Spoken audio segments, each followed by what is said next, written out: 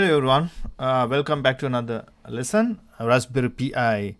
This video I'm going to show you how to connect Raspberry Pi to Microsoft Remote Desktop. Microsoft Remote Desktop is an awesome tool for connecting your Raspberry Pi to another computer. And so this guide will help you to get it done quickly and easily. First of all, link up your Raspberry Pi and Microsoft Remote Desktop for remote control of your device. You will be able to access and manage applications, files, and operating system and everything. It's very easy. You don't need to have two monitors. So I'm going to show you how to do that. So the first, check that both the Raspberry Pi and your computer you want to connect are on the same network. This could be via Ethernet or Wi-Fi.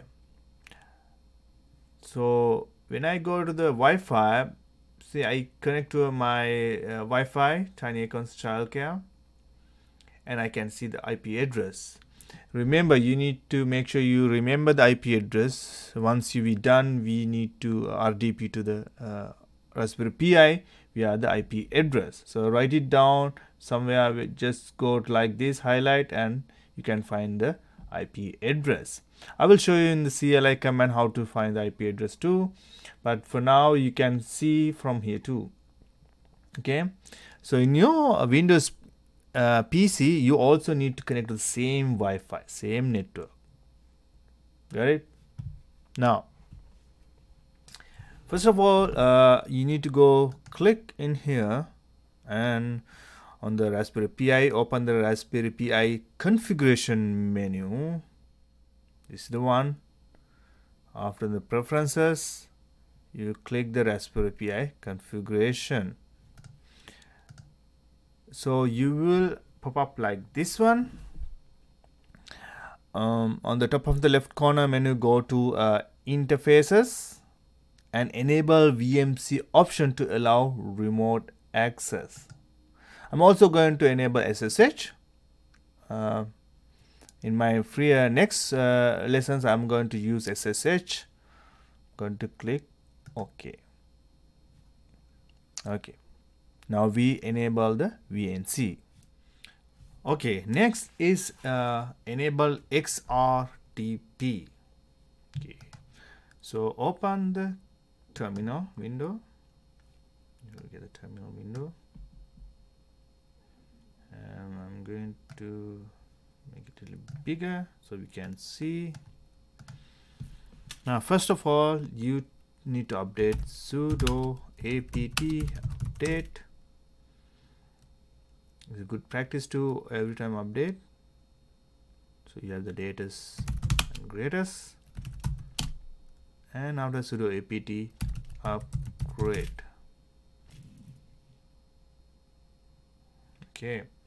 So done. Now we need to install the XRDP package to connect the remote desktop. I'm going to use sudo apt install XRDP. Okay, because I already installed, I'm going to show you this is how you need to install that. So I don't see much this, but when you do it first time, you will see a bunch of packages installing. Now we install the XRDP package. The next is, after the installation is complete, start the XRDP service. So we do sudo service XRDP and start. Okay, it's start. So next, so we need to make sure XRDP start automatically. So what we need to do is sudo update rcd xrdp enable. Please enter. So it to make sure XRDP starts automatically. Nice. So make sure the VNC enable. You can use a VNC client. Okay, so let me go back here. Here, interfaces, the VNC is enabled. So you can use a VNC client on your Windows PC or another device to connect to your Raspberry Pi's desktop. Keep in mind that XRDP is specially for connecting to the Raspberry Pi using Microsoft Remote Desktop, where VNC is more general method for remote desktop access and can be used with various VNC clients on a different platforms. Okay, now we are done with the configuration in here. We need to jump in back to our Windows 11 box so we can RDP to the Raspberry Pi, this machine. Now what you need from remote desktop, when you connect, you need to have your username and password. So make sure username, password and IP address. Sorry, so that's the three things you need. So if you want to know the username, you just type who am I. You can see this is the username PI007.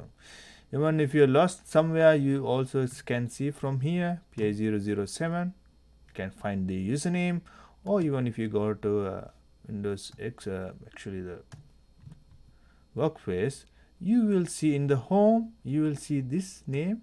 So that means this is your username. So there's a few options you can find your username. So now you know what's your username, and now let's go find the IP address. We go type host name. I'm going to type host name. Should be, let me find it. Oh, I think I host name dash I. This is how you find your IP address. So write it down, your IP address and your username, and next is your password. If you remember your password, that's fine, but if you don't know your password, normally you go here, preferences, Raspberry Pi configuration, and change your password here. You can enter the new password. Very easy. Now I assume you have the password and everything. Let's jump back to our Windows 11 box. Okay, I jump into my Windows 11 box. Now I'm going to open remote desktop connection. Okay, this is the remote desktop connection. Now we know the IP address, so I just type the IP address. I'm going to hit connect. Okay, now you will see like this, login to Raspberry Pi, and what you need to do here is you use the XORG. You can play with this stuff and see, but I'm going to use this one. I'm going to use my username, which we found out, and I'm going to use my password and click OK. Now, so you can see I just RDP to my machine, my Raspberry Pi machine, and everything was there which I was using. So that's how you do it. Now let me disconnect and see to log in again. You can do is you can go to the show options. Okay, in here show option, just type your username. I'm going to use my PI007. Okay, so save, it will save. Now whenever you go, your username is here, just click connect and you will come to here and you enter your password. Bravo, very good. So this is how you enable configure your Raspberry Pi machine connect from remote desktop from Windows 10, Windows 11, any Windows computer. You can RDP to your Raspberry Pi. Doing this, you don't need to have two monitors. You need only one monitor, so you go back and forth. You can configure Raspberry Pi, so you don't need to have two monitors and separate keyboard and mouse.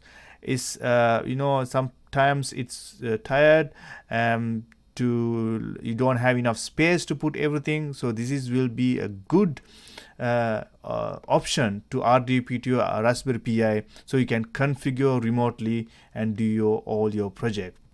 I'm going to do a lot of Raspberry Pi projects. Please subscribe to my channel and give me a thumbs up. It will make me my channel grow, and I will see you on my next video. Thank you.